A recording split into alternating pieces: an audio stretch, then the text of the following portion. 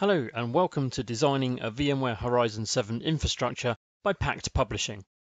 This course has been designed to give you a complete overview of the VMware Horizon 7 solution and will enable you to plan and design your own environment. It will also cover the key components of the solution and how they work in preparation for designing your production-ready environment.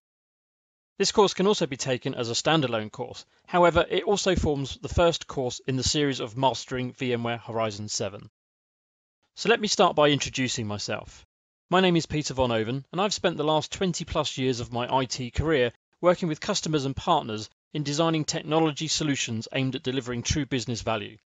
I've been involved in numerous large-scale enterprise projects and deployments, and you may well have seen me present at key IT events such as VMworld, IP Expo, and various VMUGs and Citrix user group events across the UK. I've also held senior pre-sales roles and pre-sales management roles for some of the vendors, such as Fujitsu, HP, Citrix and VMware, and have been awarded VMware vExpert for 2015, 2016 and again in 2017.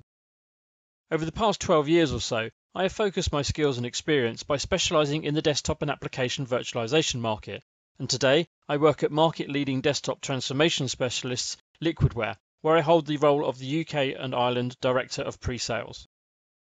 I first got a taste for writing when I assisted with some of the chapters in a book entitled Building End-User Computing Solutions with VMware View, which then led on to me writing 6 other Pact titles: VMware Horizon Mirage Essentials, Horizon Workspace Essentials, Horizon View Essentials, Mastering VMware Horizon 6, which was co-written with Barry Coombs, Learning VMware App Volumes, and my most recent book, Mastering VMware Horizon 7, 2nd edition, on which this course is loosely based.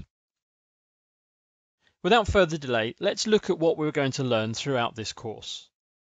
So let's start with who this course is designed for.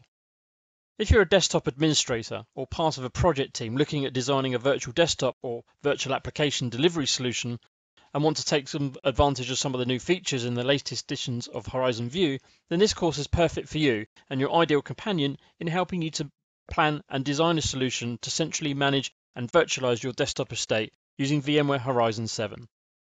You will need to have some experience in desktop management using the Windows Microsoft Desktop operating system and also the server operating systems and general Windows applications, as well as be familiar with Active Directory, SQL Server, and of course VMware vSphere infrastructure, by which we mean ESXi and vCenter Server.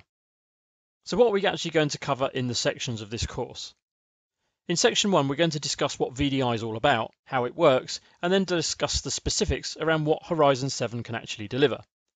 Moving on to section 2, we're going to take a deeper dive into the different components that make up the entire solution and what role they play and how they work. Then in section 3, it's all about putting this together and making your production design and how to approach the overall project. We're going to take a look at some example organizations and examine how a Horizon deployment may look for them. In section 4, we're going to build and configure our own example lab environment, which will enable you to follow the rest of this course, installing the software and configuring different components as we work our way through. In section 5, we're going to start to install and configure the infrastructure components that make up the Horizon environment. So here we're going to install things such as the connection server, the replica server, and security server, etc., along with all the other components that build up the entire solution. Next, we will look at how to secure the Horizon environment with both SSL certificates, as well as looking at how to configure the true SSL role.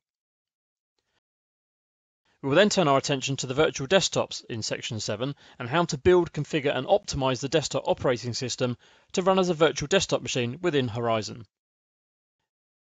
Then in section 8, we will take these virtual desktop machines and configure desktop pool that will group together virtual desktop machines in readiness for the end users to log on and use. As well as delivering virtual desktop machines, Horizon can also deliver published application sessions from an RDSH host server. In section 9, we will look at how to install and configure this particular feature.